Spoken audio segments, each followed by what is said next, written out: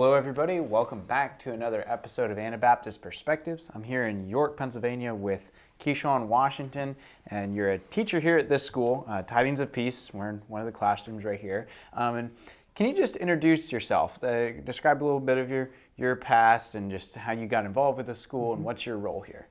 Yeah, so I came into Tidings of Peace through our Bible school program. Okay. Our kids club, as people call it. I like to call it Bible school because I'd like if they would learn something. And clubs, you don't have to learn, you just have to party.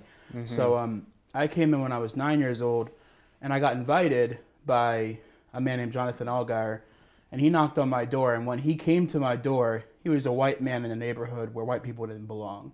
And so when he came to my door, I opened it up and immediately shut the door on him. I'm like, I don't want anything to do with you.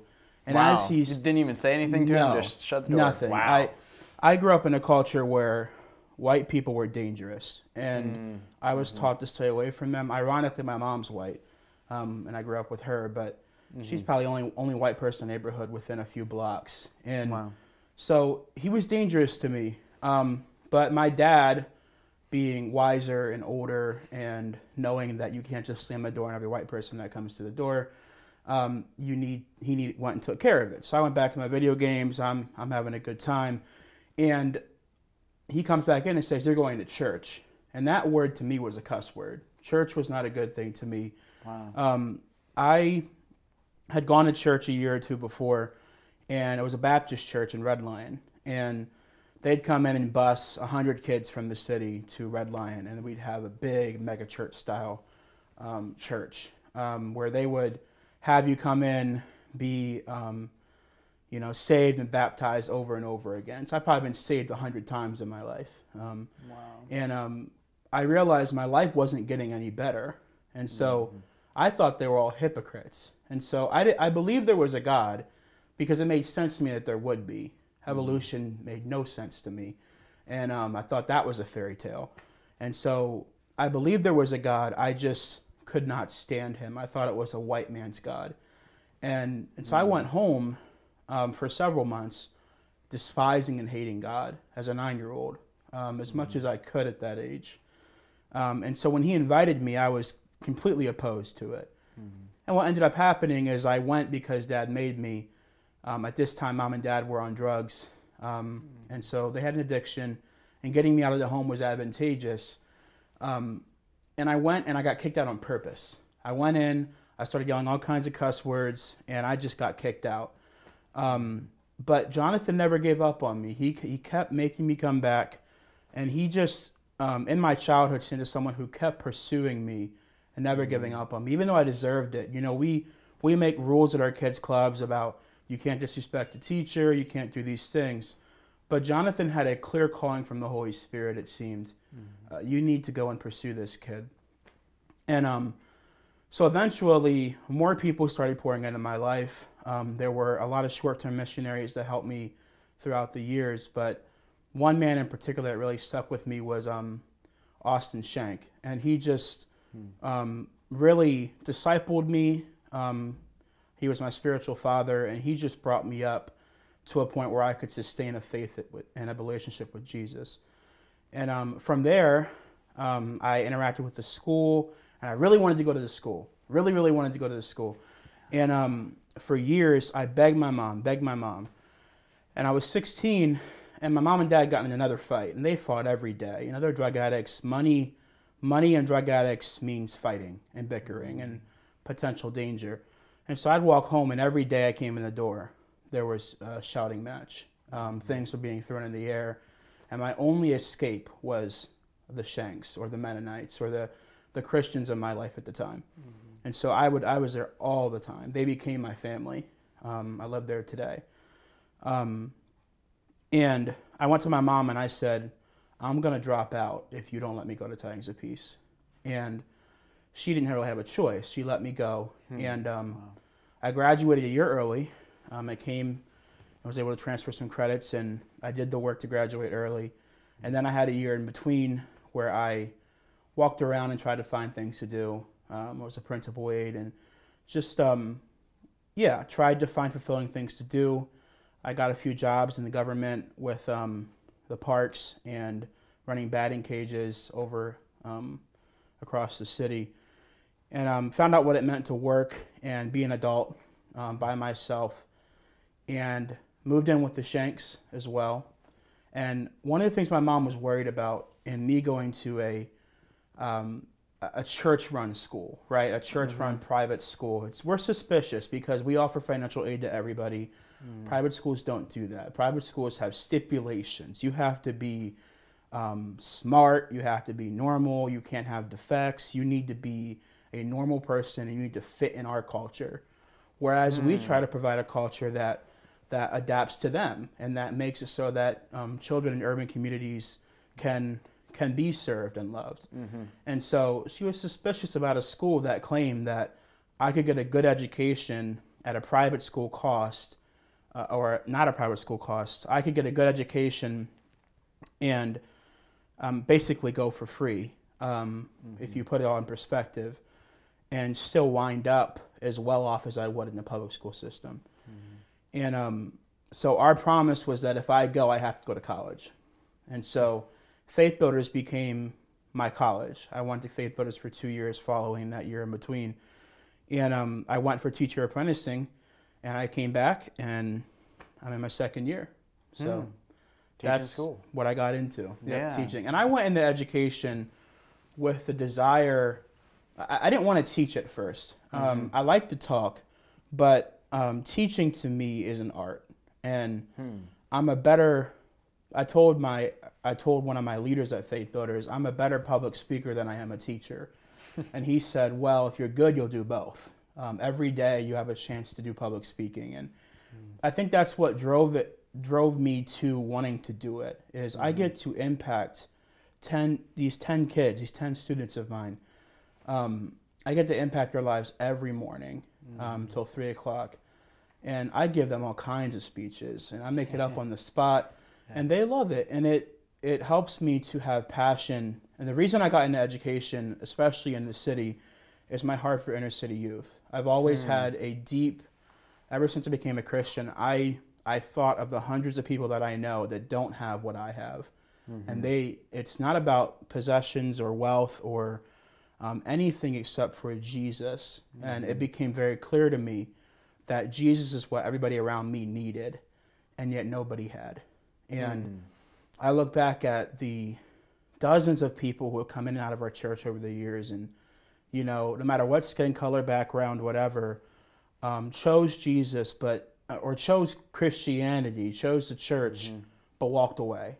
And they're no longer walking to faith. And I've been asked, what is it that kept you around? And I said, well, the reality is the Mennonites didn't keep me around. It was Jesus that kept me around. And because of our church's vibrancy and the people in my church that loved Jesus, I knew these were the people that I needed to be around. Jesus called me to York, and he was going to keep me in York. And so that is why I do what I do. I want my students to eventually fall in love with Jesus. And if they can do that, they don't even really need me. You know, I'll be glad to help them. But if they can have Jesus, Satan can't throw things at them that they won't be able to overcome, because Jesus is so much more powerful. And so I'm a teacher because that's the most, that's how I can get the closest to these kids. Other than that, I can only contact them outside of school, and that limits me. But if I can be their teacher, and I can be someone who can help guide them to Jesus every day, it's a golden opportunity. It's the best job in the world. So that's pretty cool. It sounds like you're pretty passionate about it. Yeah, definitely. And you've been teaching, you said teaching here 2 years, correct? Yeah, this is technically my 3rd year on staff, but 2nd year teaching in a homeroom. What grades? 5th to 7th grade this year. I was going to have 6th and 7th, but we had a few 5th graders. We had a new teacher come in, and she had 11 students, and I had 9. And they're like, well, wait a second, you're more experienced, you should have the students. So my first year, I only started with 6, and that came to 8. And this time I went from 11 to 10. So I have 10 students in my room. And we actually we're getting a new building, which I'm sure Clayton talked about that. But we're getting a new building, and my students are the most excited about it because we have class in our church fellowship hall, and we have to. So before I came here, I had to put my classroom away, and I put the desk up, and I put them on the wall, cleared out the room for Bible school that happened tonight, which Bible school is the ministry that brought me to Jesus. So yeah, my students have to put up with that every Thursday, and then Friday again we pull them down again, and before we leave for the weekend we have to put them up for church. And so we're really excited about what God's doing in our ministry through this new building, because we're able to provide these students with an environment that is so much more different than what they've experienced. And my students, they're in that fun. They're not quite young adults yet, like they're still kid-like, but they're also not little kids. And so they're super excited about it, and they just can't believe, and they ask me all the time, like, how in the world are we going to go from this building to that building? And I said, it's Jesus. It's. Can you think of any other explanation other than we serve a God that really wants us to have this building? Yeah. And they're like, no. And I think that they can carry that to life. They can carry the rest of their life saying, there's no way that there can't be a God, because God did this for us when we went to school at Tidings of Peace. And if our classroom can be filled with the Spirit and filled with Jesus just working in their lives every day, there will never be a question of if there is a God. The next question, and typically the hardest question, is, will I follow him? Yeah. And of course that's more difficult than saying, is there or is there not a God? One is common sense, and then one is a heart commitment, a surrender, that there is a force doing everything he can to make sure you don't do it. I don't think Satan does as much work trying to convince us that God does not exist. I think Satan is in the business of trying to convince us, trying to steer us away from him and not have a relation with him. Because once I have Jesus, then I'm empowered. Jesus is going to change my life. But if I just know of him, then I don't really have anything more than the demons. I don't have anything more than the evil forces. And so I every day want to instill in my students' lives that Satan is your enemy. He's out to destroy you.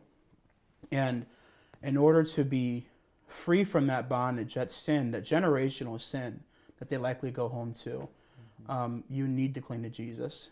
And I think that building, more than a resource, more than an awesome place for us to teach and play basketball and other carnal things that are awesome but not that important, is a testimony of that building came from God. And if they can see that, it can change their life. Yeah, it really can. It's almost like you know, we don't know where all these people will end up, but we do know we do have them for this moment in time where you can help steer them and show, you know, there is another option. There is a better way, and that's Jesus. Yeah, that's really cool. What would you say is the most rewarding part of what you do? Clearly you enjoy what you're doing, which is really awesome, but what would you say is the most rewarding part? You know, I think because of the grade range that I teach, you know, they come in as children. A 10-year-old is a 9-year-old is a child, you know, 5th grade, and they leave 7th graders after 2 or 3 years of me having them or them having me, whichever one you want to call it. And I get to see them go from childhood to young adulthood. I tell my students, when you leave my classroom, you are a young adult. And until then, you can make mistakes that you can't make upstairs. Upstairs is secondary. So you make mistakes here that I forgive, that Mr. Burkholder will not, right? You're not a young adult yet, but you will be. And so it's like a process that I can see them grow from probably innocence in some ways. Now, living in the city, you're not innocent very long. But a level of innocence to, I've got to make a choice. And I get to be there in those years to plant those seeds. Now, I'm not likely to have altar calls in my classroom. I'm not likely to see a crying confession of faith in my room. But I can have trust that the things that I am saying, the things that I am teaching them, are leading them to Jesus. And I really, really hope that when they leave my room, they're closer or have chosen to follow him. But that's the most fulfilling part of my work, is I get to see them closer to commitment than when they came. And really teaching for me, whether it's math or English or science, social studies, which is my favorite, by the way. I love teaching history because I think it shapes them the most. They get to see themselves in history, whereas math is just, it's math.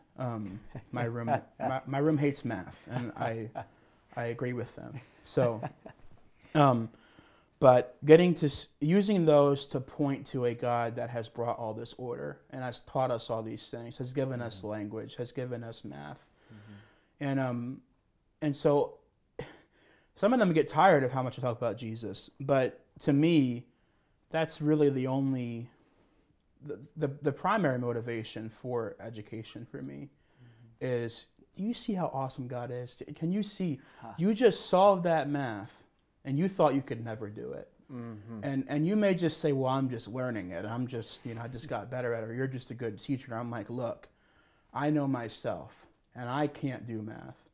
But somehow, sitting here suffering through this, we figured it out. And I think that there is a greater power in us, working over us, that loves us and wants relationship with us, that wants you to succeed, student. And so those conversations happen before every test. They happen during the hard times. And I'm a teacher who loves hard moments, things I can't figure out, because then I can say, oh boy, well, we better pray about it. We better think this through. And students who don't believe in God can see God work. And that's just incredible. And as much as I know he's going to work, as much as I know God will work here, I'm still shocked. I'm still surprised. We're at the end of our quarter, and there are students who are finishing with honor roll that I was prepared to give parents phone calls like, wow, we got to figure something out because this is not working. And I was doing report cards today, and I'm like, this is incredible. They have honor roll. It almost like something was wrong. I had to see if the names were switched. And I'm just amazed myself. And if I can be amazed as someone, if I can be amazed as someone who has been a Christian for a decade or so, over a decade, who's been a Christian for a while, then how are they going to be impacted by the awe and the power of God? And I think that that's our ultimate goal. Our vision is giving hope for a brighter future through Christian education. And that hope, without saying, is obviously Jesus. And they don't recognize it at first, but that is what is shaping them. They don't even know it yet. And I hope that one day they see it. That it's not just, we provide you good snacks, we give you good programs, we give you work to torture you with 8 hours a day, and then you go home. We really are seeing something greater at work here. Your worldview building. Yeah, absolutely. Yeah, you're building a worldview for them that has God in it. A respect for the divine.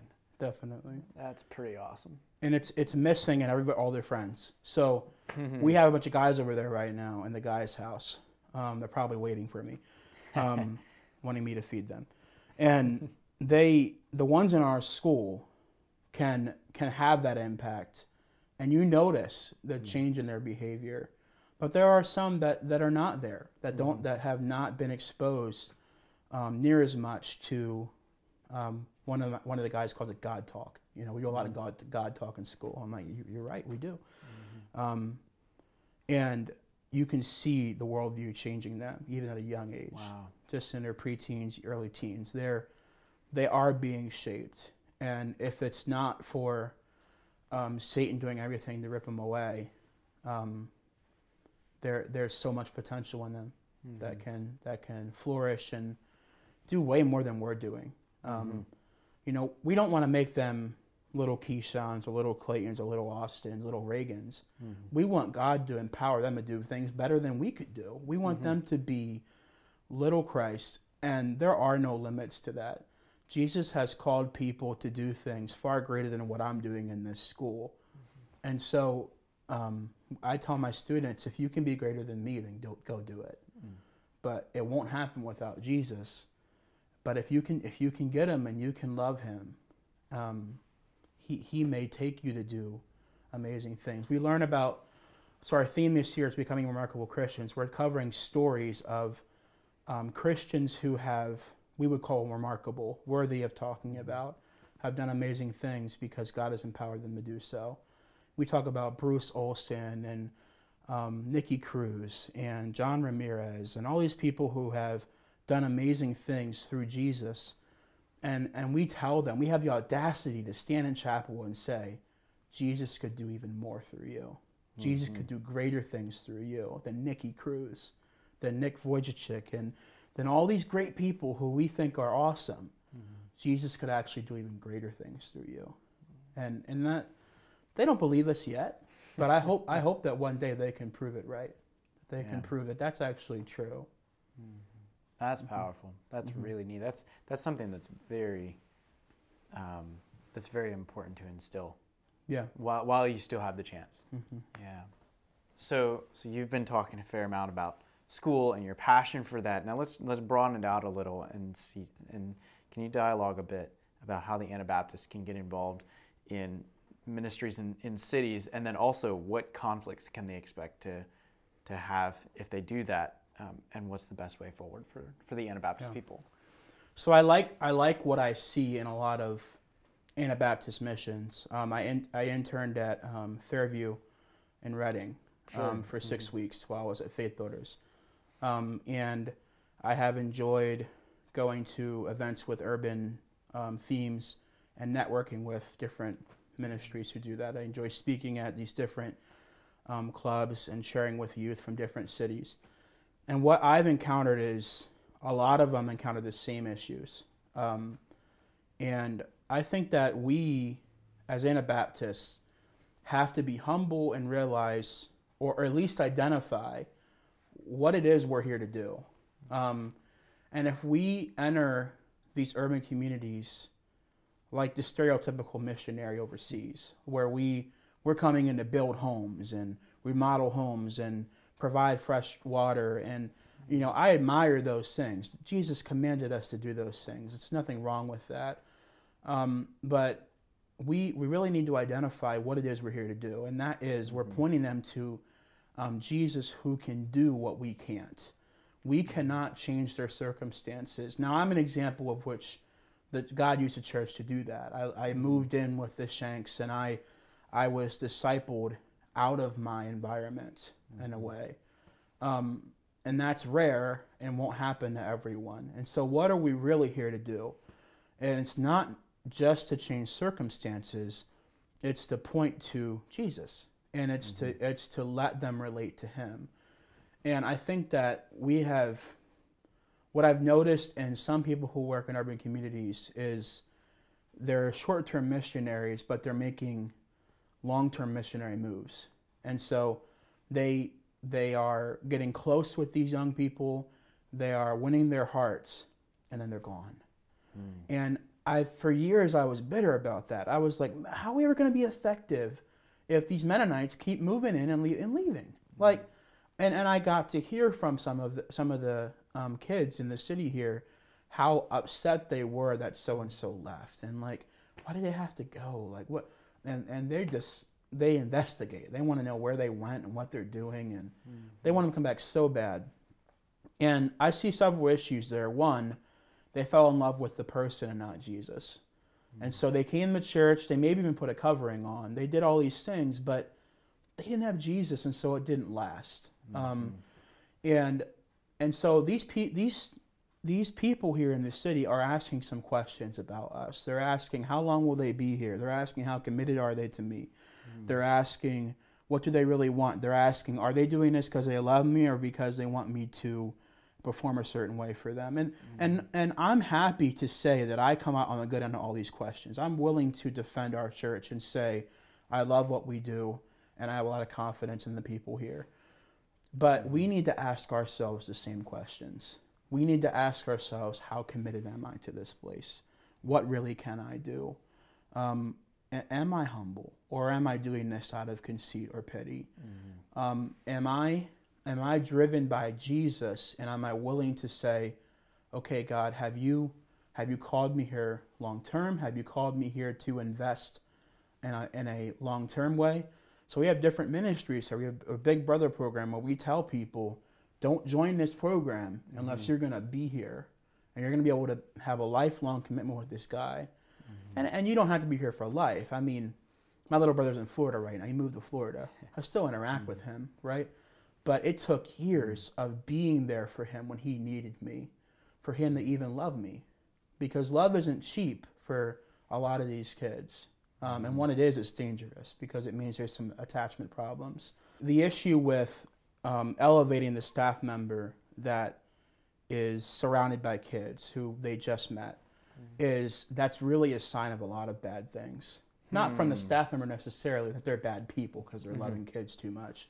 No, Jesus loved kids. I can imagine Jesus in our programs just surrounded by kids. And we'd sit there, why is he letting them do that? Hey, that's against the rules. And Jesus is just so wise and beyond the rules, right? I'm a product of someone who came to Jesus because the rules were ignored. I was on all kinds of field trips I shouldn't have been on because of my behavior. But really what transcended that was a love for me that went beyond rules and beyond structure. And don't get me wrong, I've been to some programs that need more structure, but it's not that we have a cut and dry cookie cutter way of doing this. Every city's different. But the reason why it's dangerous to see kids just latching on, is because it's not normal for a kid that's known you for 30 minutes to embrace you like you're their father or their mother. And I think that's an example of how we need to be humble and wanting to know, wanting to learn. And we don't have to go get training and sensitivity training and all this kind of stuff that, the world tells us to go get. But there's something admirable in someone who says, I want to be the best lover I can be. And I don't know how to love these people that well yet, right? Love is a language we all understand, but you can show that love better if you know a little bit about the people. And it's bothered me throughout the years how I've seen a lot of people who have huge hearts, swelling hearts for the city, but are not ever going to go past a certain level with them because they don't care to actually learn. Whether it's not necessarily conceit, but there could be several things at play. Whether it's, I see myself elsewhere in a couple of years, so I don't want to get too involved, or just carelessness, like I'm just going to plunge in and go change lives, and then they leave and whatever they have done, if they've done anything, is they're leaving with it. And for us to identify what we are when we come in, are we a short-term missionary? Great, thanks for coming. Here are your roles. Here is your responsibility, and here's what you can do. And whenever Jesus takes us beyond those regular responsibilities, well, praise the Lord. Jesus is working here. Like, if you're there for a week and a kid makes a confession that's heartfelt, we shouldn't go and subtract that and say, nope, someone who's been here longer than you should have done that with them. No, Jesus will work when he wants to. But we need to be humble and say, I don't know how long I'm here, which is often how it is. I'm just here for a year, maybe a couple months, or I have no idea. I made no commitments. And I have no idea how long I'm going to be here. And we have to tread with a prayerful spirit to say, God, that means I need your help. And I really need to know how to address these things. Instead of what tends to be a reckless attitude of, it's just about coming in and loving. And I'm like, well, technically, perhaps, but come in with some knowledge too. And so the people I'm closest to that work in urban ministries are people who either have the experience to back up what they do, who have the experience to really know what they're coming across, or people who have a learner spirit. And the irony in our ministry here in the city is that there are some people who are wanting a learner spirit from the inner city people, but are not demonstrating it to them. Wow. And they think that's hypocrisy. And the biggest way to lose respect in this city is hypocrisy. You don't ever want to disrespect anyone in the city. It's a big issue. And if you really want to impress people in the city, be consistent. Yeah. I am consistently here for any of these boys whenever they need me. And that is a calling that people envy, and I get it, because I've been called to be here for them when they need me. Not everybody's there. But if you're not that way, there are other ways for you to be effective in ministry in the city. There are other things. Even if it's just making food, be faithful in that, because food's important to people. It might be their only meal, and that is God's work. Why are we so disillusioned to think that if we're not the ones that are in the trenches, whatever that means, that we're not actually doing God's work? And so as much as I want short-term missionaries to think through what they do, I have a greater distaste for people who are against short-term missionaries, because I think that Jesus wants us to be active. He wants us to be working, and whether that's in a once-a-month Bible Kids ministry or Kids Club ministry, or it's a 2-year, 5-year, 10-year commitment, or what I hope is a lifetime commitment here for me, it needs to be a humble leading, a humbleness to be able to be led by the Spirit, to say, God, if you want me to go be a cry cushion for this girl, then I'm here to do that. Even if I'm only here a week, I sense that Jesus wants me to go do this. And it's not just a reckless abandon that we so often go into interactions with, that that confidence that can be so good yet so damaging. And so I think that's the voice of many young people as well in the city, that they want to know if you're going to actually be here. And if you're not, I found out they don't hold it against you, but they're not going to want to get super, super close if they know you're not going to be there when mom and dad hit them, or when mom and dad aren't there for them. And so high level discipleship means you're there. And if we're wanting high level discipleship, we have to have high level commitment. And I'm aware that Jesus can transcend all of those normals, but we ought to come in with that type of attitude. I'm here for a week on an SMBI missions involvement. Well, thanks for coming. Here are the things that you can do. Let Jesus lead you. Or I'm here for however many years to teach. That's wonderful. You're going to be able to do a lot of things, because there's so much need. But don't do any of it for yourself. Don't do any of it without the Spirit's leading, because Satan, I think, can sometimes use ourselves against us, can use our good intentions, and have us toppling over the mountain.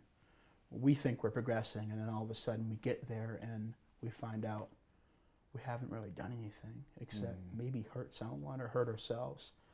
And I think that the healing of that, the fixing of that problem, is going to be a humble spirit, one that I work on, one that I need myself.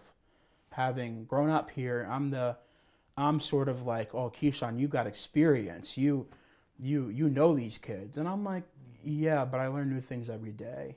And the generations change by year. These kids are into things that I wasn't in when I was a kid. And we all have to learn.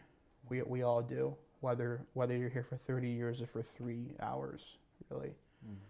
And I just would really like to see, whether they're in Reading or New York or Harrisburg or Arizona or California, no matter where these urban ministries are, if they can encourage any staff, any leaders to remain humble and say, we don't have it figured out. We may be comfortable, but we really are in war here. And we need the Spirit's leading to tell us who we are. And that may change depending on our surroundings. And that's the price of battle. That's the price of war, because we're literally telling God, whatever you wish, and we don't realize just how vulnerable we are in that position. Some of us love it and some of us dread it, but if you're going to be working with inner city youth in America, you better learn to love it. You better learn to love the surprise factor that God's going to bring, because at any given time, whether it's 2 a.m, God can have a hurt knocking teenager on your door that needs love. And if we restrict ourselves, if we say, but I have a schedule, oh, that's true, but what if God's telling you something? What if God's trying to say, you've been wanting interaction, here it is. And like I tell my students, God tends to change our desires instead of actually meeting our desires. I've been taught by many people that I need to pray for God to meet my desires. And so far in life, he's just changed them. He hasn't actually given me what I want. And so that's what I think we need to pray for, is that we will be brought to the right things. We will desire the right things.